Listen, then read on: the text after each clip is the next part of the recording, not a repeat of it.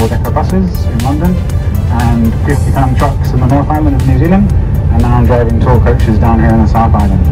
It's going to be quite a long day. We should be back in Queenstown approximately 12 hours from now, so make sure you're comfortable. We're now making our way to Tionu, which will be our halfway point. It's approximately a 2-hour drive from here. We'll have about a half an hour.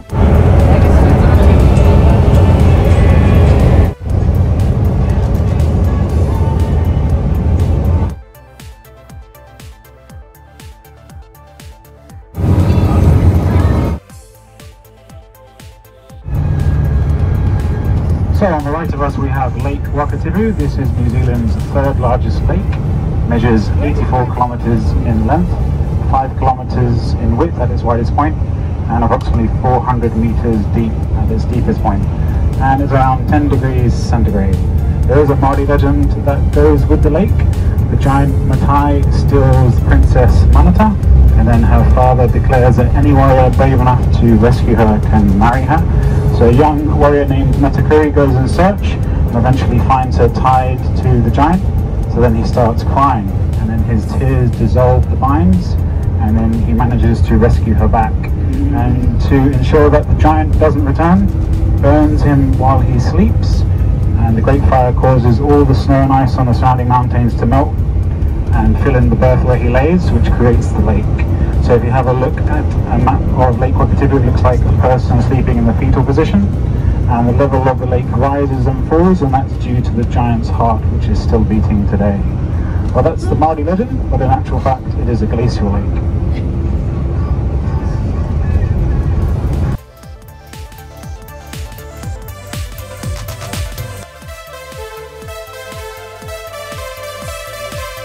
We call it Barry or Barbara.